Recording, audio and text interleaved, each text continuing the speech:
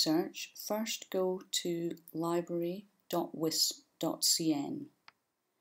Click on the link WIS School Library, then log in by clicking on the login button in the top right hand of the screen. Your login is the same as your school login, and if you don't know your password, check with one of the library team.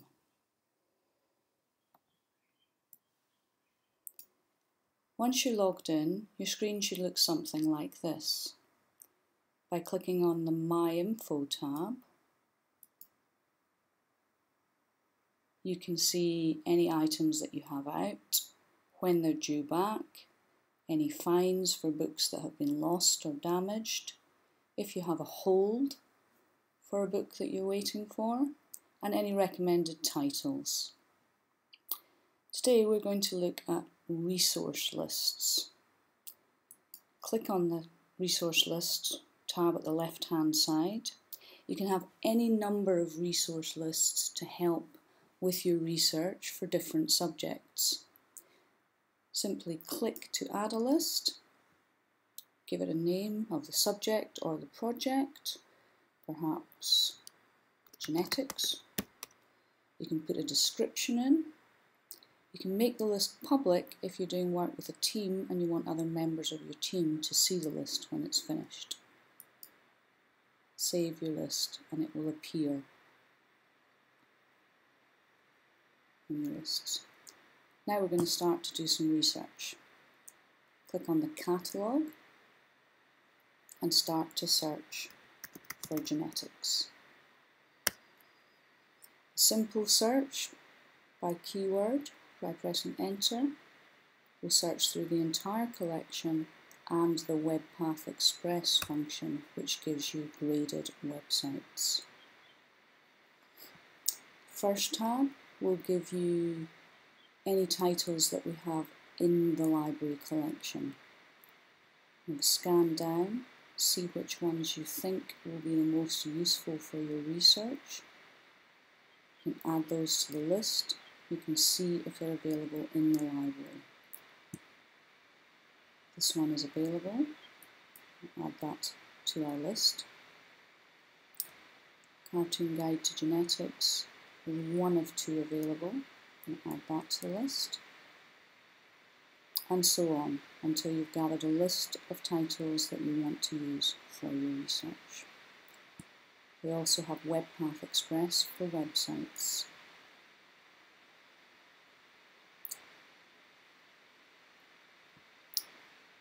Generally, using quite a broad search term like genetics, you will get a lot of results.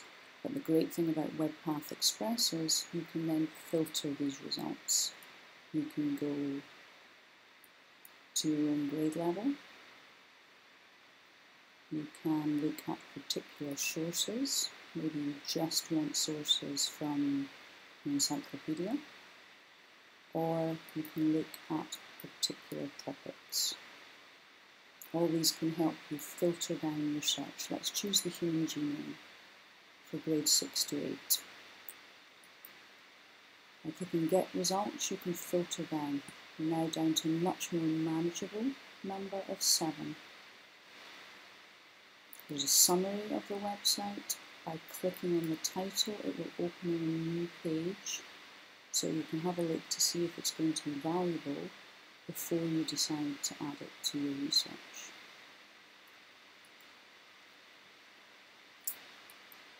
Just for this example, we're going to add the first 2 to the list.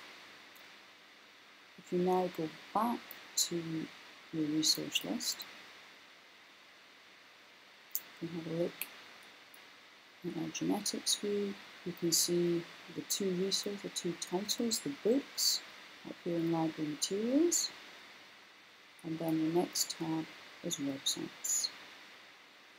Once you've used the books and the websites to help with your research, you can automatically create a citation list, a list of references in the MLA format that we use here at WIS. That's the one for others.